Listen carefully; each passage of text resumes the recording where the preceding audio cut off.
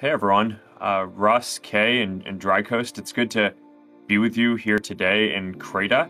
And I figured it would be fun to see how quickly we could throw together a version of Meta's iconic hacker square. Yeah, no problem. I think that sounds a great idea. So Kay and Dry Coast, how'd you both get into Crayta? So my journey in Crayta started a couple of years ago when I did a degree in illustration, animation, and game concept. And one of my friends mentioned Crayta, and now I'm really enjoying it. Awesome. Well, I mean, it seems like you've gotten pretty quick at this. Yeah, I think it's because Crayta is so easy to use. Yeah, I mean, one of the things that I really love about this is the idea of being able to design a space or design a game from inside of the space or game. Dry Coast, how'd you get into this? So I randomly found a stream that was showing Crayta. When it was released, I gave it a shot, and I grabbed the Grow tool and I started sort of sculpting the landscape. That got me kind of hooked in, and I've been part of the community since it's been around. I like how you're just casually bringing in all of these buildings into Hacker Square. Oh look, there's the big Jumbotron, and there's the red bridges. Well, I think we should probably throw in the meat shack, the barbecue shack. You like barbecue? Everyone knows I love the meats. That's good. Let's check out these.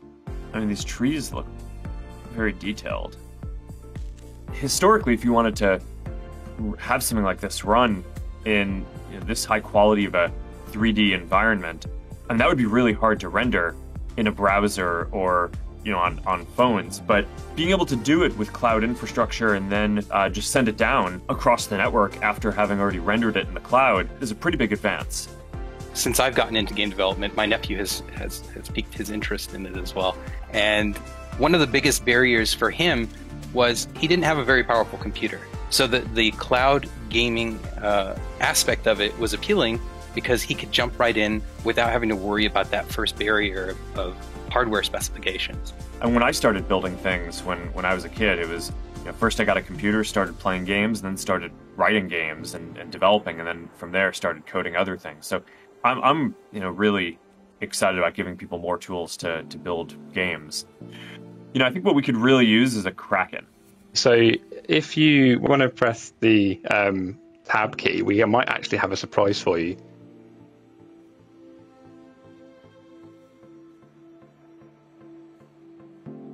A lot of times today, I think people think about the metaverse as 3D experiences that you can have in virtual and augmented reality. But I think what Crayta shows is that you can both build and enjoy these kind of experiences really easily on all kinds of 2D environments, including just within the Facebook app on phones and on computers.